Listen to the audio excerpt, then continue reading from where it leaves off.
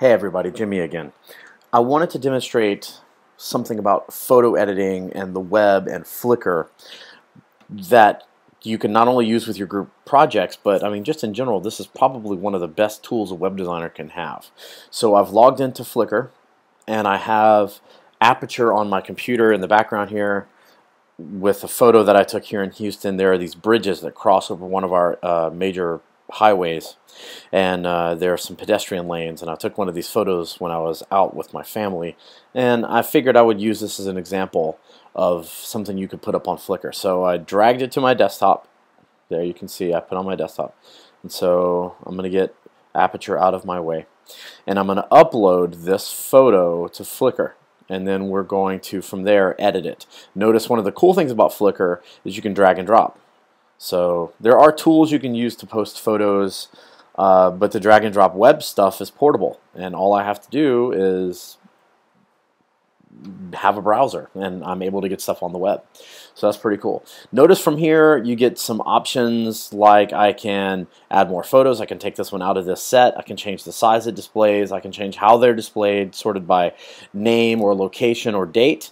You can look at individual information and edit them right at this point. I can rotate my photo. So there's a lot of features right from here that are pretty cool, including Flickr is technically a social networking site as well as a photo hosting site. So I can tag the individual photo with things like US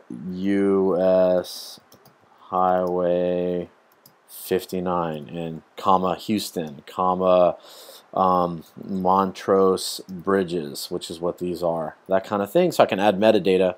If I have people in them, I can add them. If I've got a set of photos I would like to add it to, or if there's a group that I'm a member of I would like to add the photo to. I can also change the visibility, whether or not it's public. I can change the copyright and some of the other things just from here. I'm also going to put view from Growstar Bridge, because that's where I was.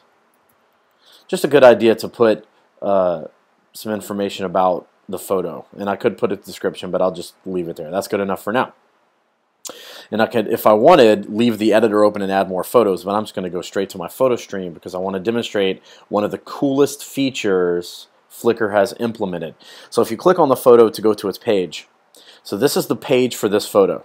Not only can I from here change all of that information you saw before, including the size I want to view it in. By the way, if you're going to embed this on a web page, you can choose from all of these different sizes to embed.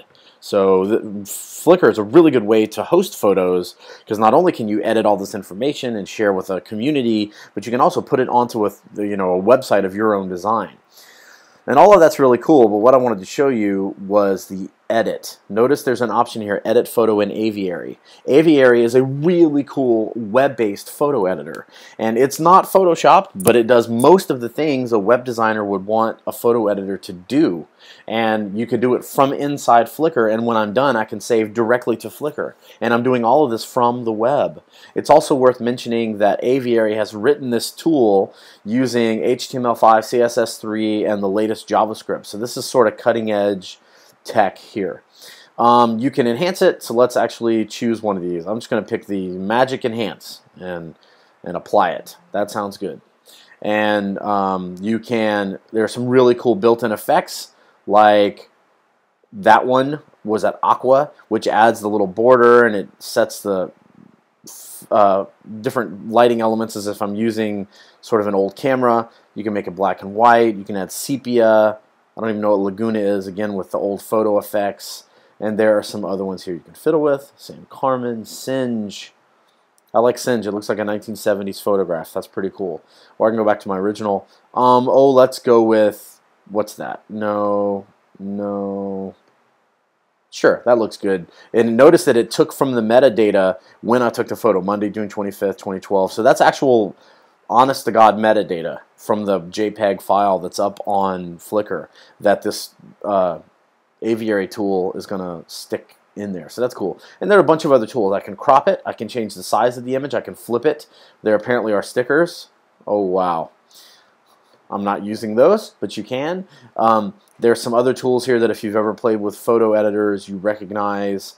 Change the warmth of the photo, which basically adds reds versus blues, brightness, contrast, the saturation, which you can either bring in more color, take away color, you can change the sharpness, you can draw on it, you can add text, and what else we got here? You can whiten it, that's clever, and there's a blemish removal tool.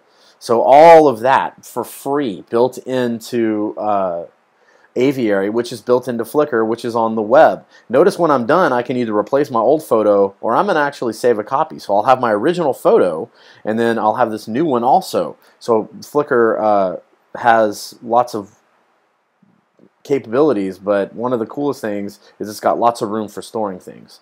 So I noticed I had left a search item in my Google bar. That's pretty funny. It doesn't always go super fast. Like here it still says it's uploading. So I guess we're just going to have to be patient here for a minute and hope that it actually loads. And Aviary doesn't clonk out on me. Okay, cool. So patience is kind of the key here. Now watch what I can do. I can go to Actions and I can go to View All Sizes. Pick the one I want to put on my web page. Oh, let's say small. Let it think for a minute. And then if I wanted, I can right click on this and copy the image location. Now I've actually got the URL on my clipboard and I could post it to, so for example, let's go to Tumblr. And I think I'm logged in. Yep. And I'm going to add a photo here. No, I'm not logged in, so let me log in real fast.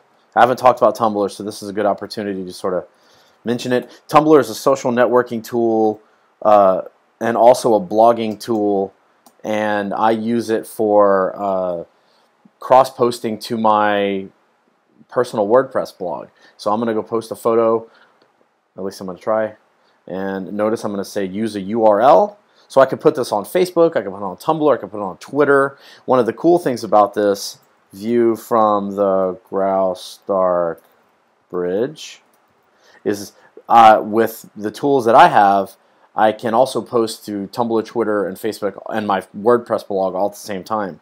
Edited via Aviary on Flickr. So there I can, if I could spell, Flickr. There we go. So I can set all of this to work with Flickr without having to do anything amazing other than use my browser. And let's go back to the page. So then I'm going to set this up where when the user clicks the photo, it actually takes them to the photo page on Flickr. So let's take a look at that.